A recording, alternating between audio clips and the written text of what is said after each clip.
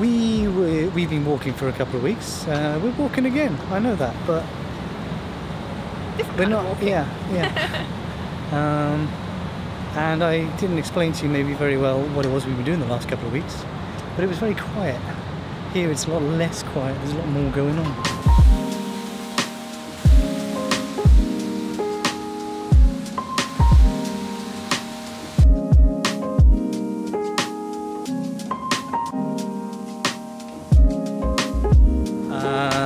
We live in Wales.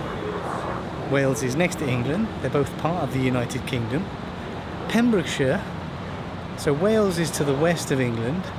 Pembrokeshire is a county within Wales, and it's the county to the south and the west. It's a county on the coast. It is the most rugged coast in Wales. That's fair to say, isn't it? With lots of the best climbing and kayaking and surfing and that sort of thing. We've been wanting to walk that forever, so that's what we were doing.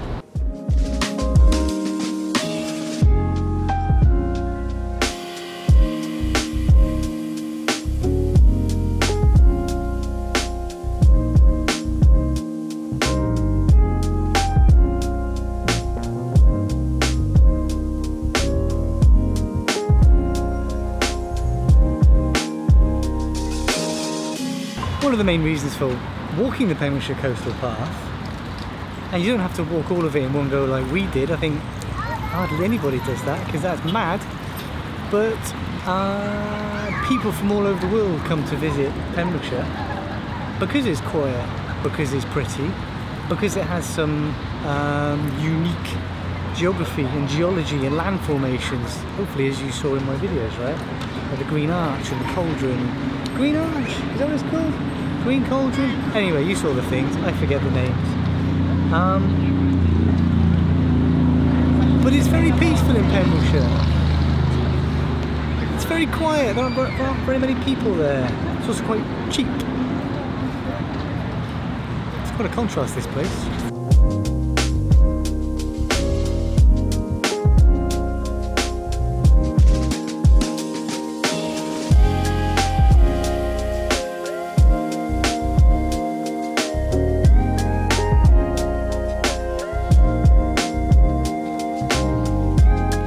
If you're visiting Pembrokeshire, reminder, this isn't Pembrokeshire, but often when we visit places we have nice hotels to stay in, right? Pembrokeshire has a city, but the city of St David's is also the smallest city in Britain. It's a city because it has a cathedral, but there are some towns in Pembrokeshire, so there are hotels. But you'll more likely find yourself wanting to book a holiday cottage, a holiday home, or maybe stay in a bed and breakfast. Those are dotted throughout Pembrokeshire. Those are your best bet. If you're like me and Kim, you might want to camp because we love the freedom and the open air of camping and being outside all the time. So there are campsites everywhere, as you saw. We camped because we were walking the whole path. We didn't really know how far we were going to get every day, so we carried everything, but as it turned out, there was almost a campsite at every stopping point. And some campsites are very basic, portaloo in a field, basic, with a tap. And some are tidy, hot showers and free charging your phone and all sorts of things. Oh, charging your phone. And they cost about the same, bizarrely enough. And they're difficult to research online. So, you know, look for reviews. The biggest issue we had was, electricity. Phones were in extreme battery saver mode, which meant they would probably last a couple of days. The phone signal is generally non-existent, so also in airplane mode to extend that battery life, and had portable batteries that we carried with us. But it was still difficult to charge a battery because even if you get to a cafe and you stop, you're not really sat there long enough to get a decent charge because we kept moving. You might be different. Anyway, our method was ask the campsite owner, would it be possible to charge my battery back, please? They were all lovely. They always said yes. Top tip.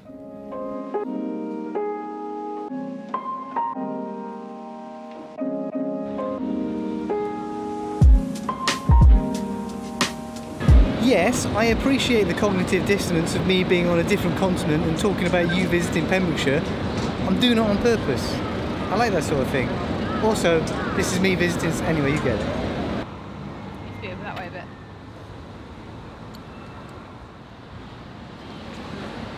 Have you heard of wiffle ball? Because I hadn't heard of wiffle ball, but apparently it's really popular.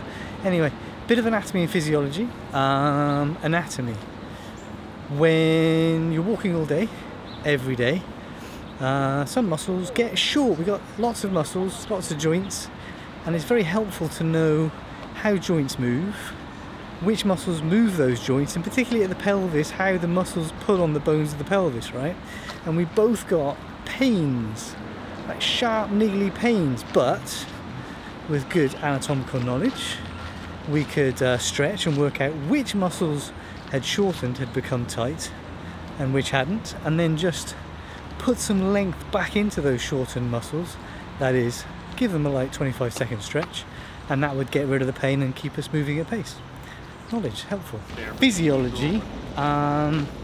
You runners out there will know that it's very hard to run every day, very difficult to run 7 days a week. I have done it training for races, but you run one day, the next day you're sore, you're tired. It's kind of better to run every other day.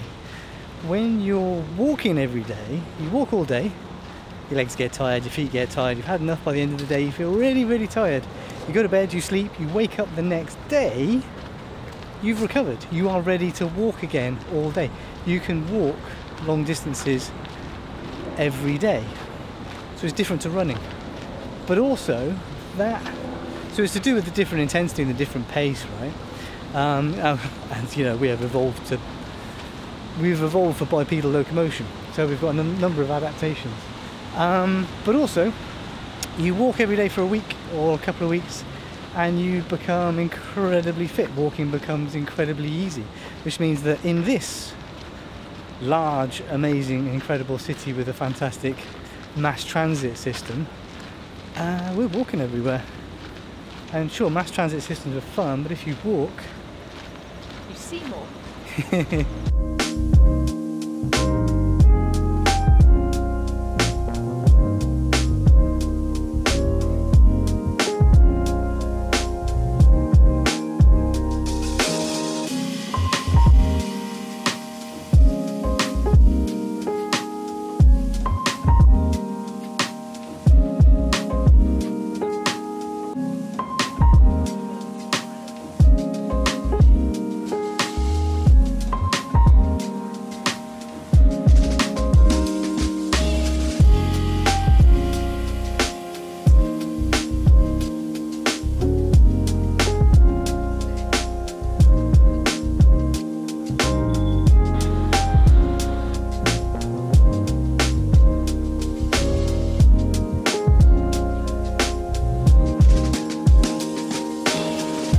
And the advantage of walking everywhere is you burn a lot of calories. If you want to be skinny and still eat like New York cheesecake and New York pizza, I don't think you can walk any distance still be skinny after New York pizza. It's upside down. We used to live here about, well, we lived here at the turn of the century.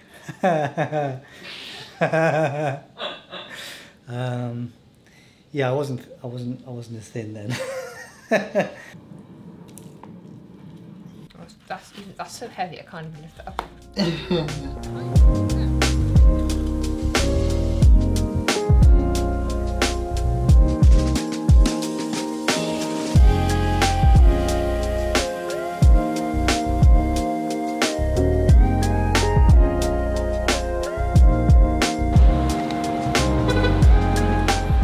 What a beautiful city, but with all that walking, we have done some days as much walking around this city as we did around Pembrokeshire. Yep. I'm looking forward to getting back to work, so I can have a sit down. An 8-hour flight seems quite nice rest now. I'll sit down for 8 hours and have a kip in a chair. New students start next week, the new medicine intake, the new physician associate intake. I am looking forward to it.